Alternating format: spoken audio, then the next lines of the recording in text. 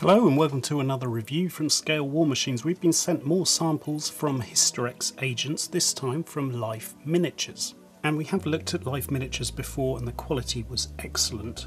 Without further ado, let's remove the wrapping. And here they all are.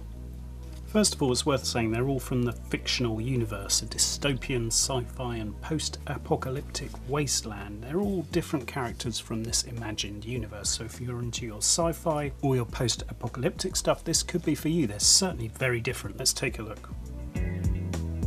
This half cyborgy queen is reference LMFUB003. That's 1/10th scale. Definitely eye-catching. We'll take a look in the box in a second.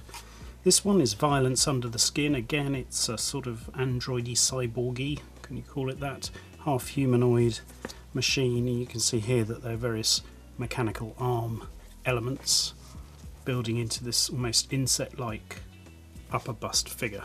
Violence Under the Skin, LMFUB005 1/12th scale. This one, with all the tattoos and artwork, is interesting. This is Mirai, a humanoid cyborg assassin from 2074. So this assassin is also 1/12th scale, Mirai. Then these were particularly appealing to us. These are sort of post-apocalyptic figures. A female cut off just above the knee with a rucksack and an AK, clearly navigating her way through this post-apocalyptic wasteland. It's called Stand Alone, which is a great title. LMFUB002, that's 1/12th scale. Seemingly from the same universe, this, with a hint of zombies there, is called Surrounded, and that speaks well to this young female clutching a puppy. You can see that they're computer designed renders here, so it's highly likely that this is designed in a computer or scanned in a computer. Anyway, let's take a look. We'll start off with Surrounded. They're all very sturdily packed, as you'd expect. There are all the hands, including 3 zombie hands. Very nicely moulded. Let's have a look at the face. Very good rendering of the hair and a lovely expression. Cleanly moulded, of course, you'd expect that. What else have we got? The puppy in 2 parts. The base, pedestal, sling. The main torso here, that's beautifully sculpted. That's going to be great fun. It's just so cleanly moulded. Really, really nice. Let's have a look at the rucksack. Yeah, some sort of modern rucksack. That fits on really snugly. Very nice. That certainly is screaming, just paint me. Okay, let's move on to the next one. This is Stand Alone.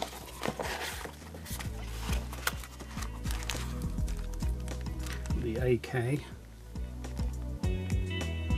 very cleanly moulded indeed. The arms and legs, smooth and exempt of bubbles. Nice rucksack. Ah, there's the main bit. Ah, all moulded together, that's interesting. Very well sculpted indeed. Love the hair detail. You get a sense of the size of the figure there. Let's take out 1 or 2 bits so you get a better look. Those are the legs. There's great location marks there that will really help, and the pouring plugs aren't too bad, so they should be fairly easy to remove. Just so cleanly cast. This is going to be a spectacular 3/4 figure. So I'll just put all those elements back in. Quickly have a glance at this one, Mirai. Wow, that's just so well moulded. That's certainly going to be fascinating to paint. Look at the box art, you can see how it all goes together. We'll pick one more item, the face. We won't do all of these in super detail because of limited time, but that will be a spectacular figure. Absolutely amazing. This is the Violence Under the Skin figure. You see some cyborg arms. Let's take a look at those.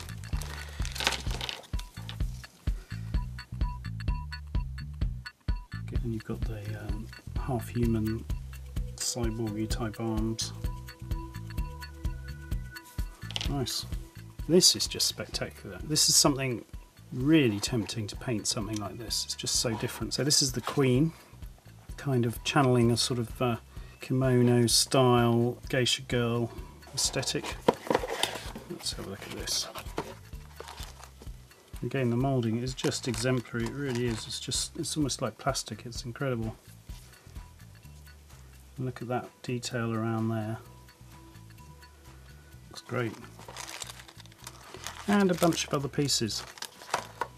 Again, all exemplary in their moulding. Just before we completed the film, 2 more life miniature references. The latest 2 new releases have arrived from Historex agents. First up is a bust. This is again from the fiction universe. This is called Bad Blood 2. There's a bust version. That's that one. FUB006. And then there's a full figure version. Bad Blood 2. Full figure version. This one is 75mm. The other one is 1/12 scale. Let's take a look inside. There immediately you can see how small it is. And you get a good sense of the casting. Meanwhile, this one of course is going to be much bigger. But these are both out now and also available along with all the other ones that we've reviewed. Excellent references from Life Miniatures, really blown away by the quality of the resin and the casting, just absolutely fabulous. Certainly a bit offbeat and different, always interesting to have a whole new universe that someone's created from their own mind, but they make excellent subjects. Hope you've enjoyed the review. These are all available now from Historex agents, so you can get these from them. Thanks a lot for watching, and bye.